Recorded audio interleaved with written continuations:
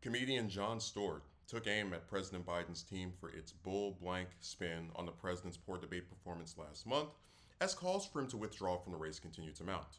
Stewart criticized Biden and his allies over how they have been spinning the post debate coverage during Monday's episode of The Daily Show.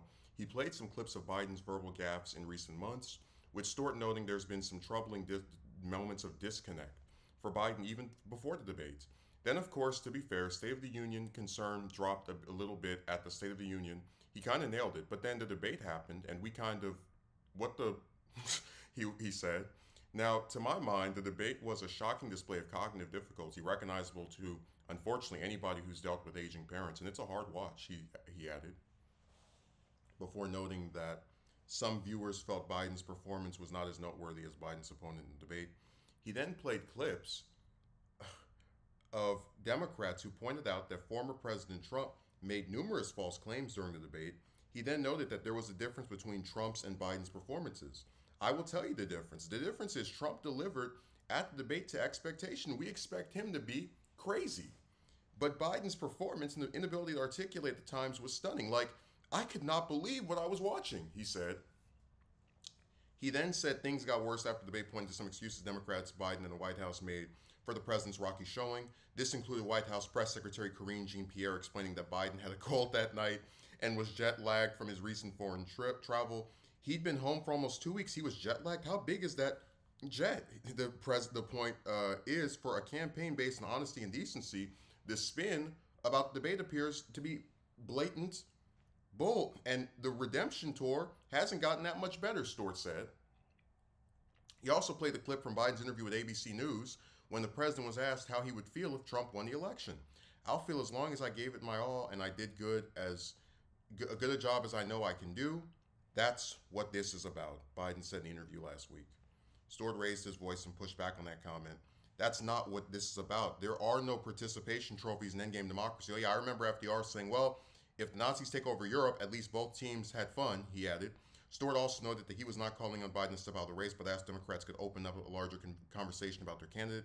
Biden and his team have reiterated that he will not be stepping down from the ticket, with the 81-year-old president saying that he still believes he is the best person to beat Trump. The Hills reached out to the Biden campaign for comment. So this is interesting because Stewart's right. People have an expectation of what Trump is supposed to be, and Trump, whether you liked him or not, and a lot of us do not, delivered to that extent during the debate. And really, the thing, it's like this. If you're a Trump supporter who watched that debate, and you're, again, on Trump's side, he performed to the standards for which you would expect. If you're someone who despises the Republicans, maybe you like Biden, maybe you're kind of like just more so against the Republicans and you're for the Democrats, or maybe you're the biggest Biden fan in the world, he looked bad. He didn't seem like he knew where he was. He was barely able to let out coherent sentences. And a lot of the people saying this are not Trump allies hoping to help the Republicans enact Project 2025. No, they're people like Jon Stewart who clearly are left-leaning, and they're worried that if, about Trump winning, and they feel like the way Biden performed is helping or aiding the Republicans in their quest to retake the White House.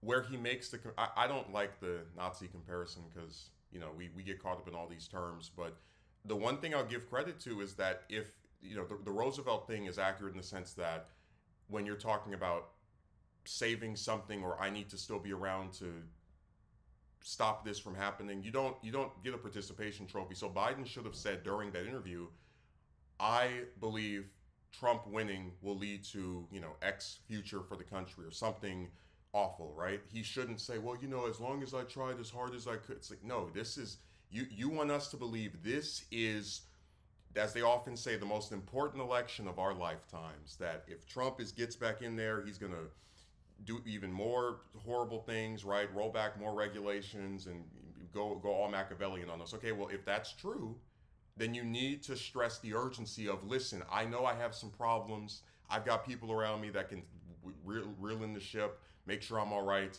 Trump has way more than me. If he gets in office, you're going to almost damn near miss the problems I had. It's incredible how, like, these people have run for so many different campaigns. Like, Biden has run anywhere from 10 to 11 different campaigns, 6 Senate races, uh, 3 presidential campaigns, a vice presidential. And it's like, how are you this incapable of just stressing the urgency of, if the person that is running against me wins, we're screwed? Like, they don't even try to do that. They make it sound like it's just another old election. You know, maybe I'll win, maybe I don't, but I tried as hard as I could. Man, it's really scary just how, again, we have this 80-something-year-old man. And a lot of people, when they talk about his age, they're not just talking about the age itself, because there are people in their 80s that do not have cognitive problems. But we have this 80-something-year-old man who has wanted to be president his whole life, so he's not going to drop out of getting a second term another 4 years. And a lot of us are afraid that he will not survive a full 4-year term, based off of the way that he performed. And even before, like, just putting that aside, a lot of us are worried that if they have more debates and more public appearances this year, he's going to look even worse and help Trump get another term by his own, admittedly not his fault type problems. But this is why a lot of people are saying the Democrats are liars and just not telling the truth about something that they should be, if they want to claim they're this honest party.